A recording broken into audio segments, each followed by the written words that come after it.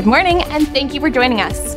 Our morning outlook will focus on the BTC USD, recent developments, and the potential impact on the markets. Let's hear from Greg in our trading room. The Bitcoin-dollar pair exploded 2.5% in the last session. The ultimate oscillator indicates an overbought market.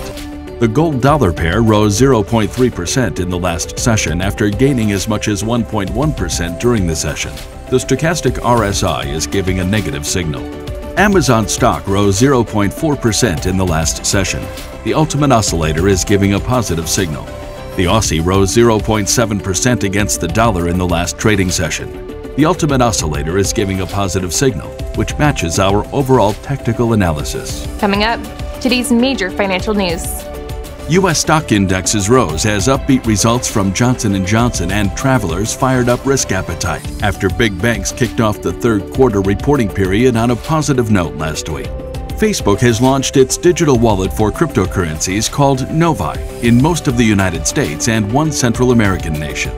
Prime Minister Boris Johnson said that as the first nation to industrialize, Britain now has a responsibility to set an example on tackling climate change. And now, let's review today's major economic events.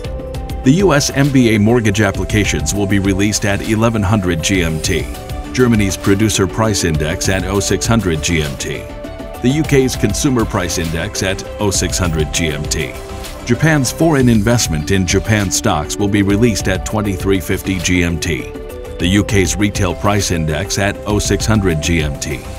Japan's foreign bond investment at 2350 GMT. We hope that you've enjoyed today's market outlook. On behalf of all of us here, we wish you a productive trading day.